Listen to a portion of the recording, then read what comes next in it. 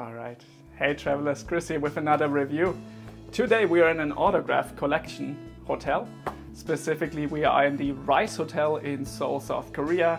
So we're continuing to review hotels in South Korea. So if you haven't checked it out, we also looked at the Park Hyatt and we will also look at the WHOTEL Hotel. So you'll probably see them on my channel.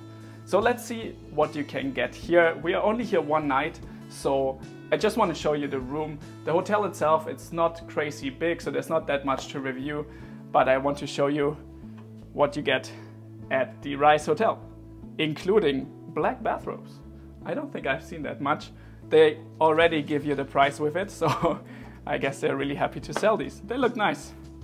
So, what do you get in this hotel? Overall, I jokingly say that the RYSE Hotel is a bit like a budget W hotel, and it is part of the Marriott Bonvoy group, and you can see why, right? You can see you have some more, poppy colors, you have some more modern art, you have this kind of cool looking boombox, and I really like this style. It feels very young, and you can see here we're in the middle of Seoul. Actually, the district is called Hongdae. There's a lot of universities around, a lot of students, so it's a really nice area. Even though it looks super cloudy today, it's actually quite warm, and you can see that it's fairly modern. You have, of course, a comfy, slightly comfy, not super comfy bed. You have a lot of USB chargers, which is important, and more importantly, for whatever reason, you get the Rise and Shine face mask. So I feel like they're really focusing on more like the younger crowd, maybe the partying crowd. I like it. It's quite nice. You have some more USB plugs here. And you can also see that you can actually kind of look through to the bathroom.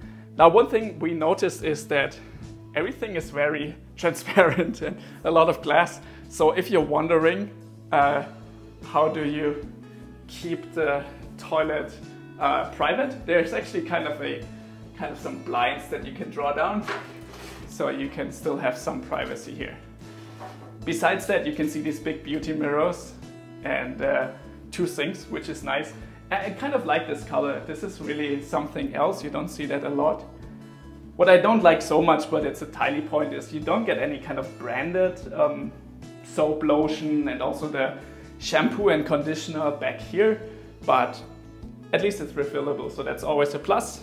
And the bathtub, it's fine. It has a bathtub, so that's already, I feel like, a plus, but you don't get a view. So if you actually look around here, there's a wall.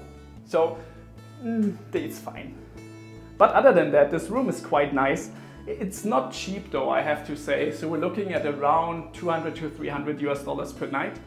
Maybe you can get it cheaper during some dates. We booked it actually with Marriott Bonvoy points. I think it was 45K for one night. Lastly, we have a toilet, but I always like when they have the these kind of bidet functions. It's more Japanese one, and it's really cute when you actually look at the bidet function. You can see here, or not, these little pictograms on them, and it's just really cute. I like it. It's always a plus if they have that in general. Where's that going? I don't know. So now that our camera is striking, it's fine. I think we have it covered. Definitely nice. We're back. Awesome. Yeah, I think it's quite quirky. You also have, this is actually coming from the hotel. Looks a bit cheap, but it's nice that you get some chips. They also gave us some vegetable chips for being a Marriott Bonvoy Gold member. And you get this foldable, I think you can fold this into a game, which is interesting. I've not seen that before.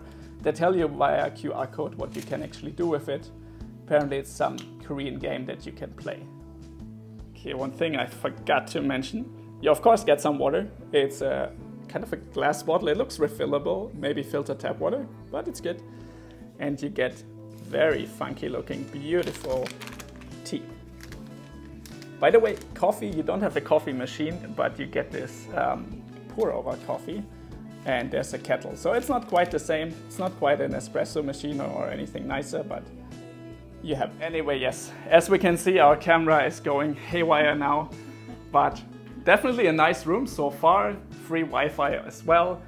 Pretty much in the center of this Hongdae area. There's not that many hotels around here, so I think so far we're quite happy with it. And yeah, I think that was it with a flash review.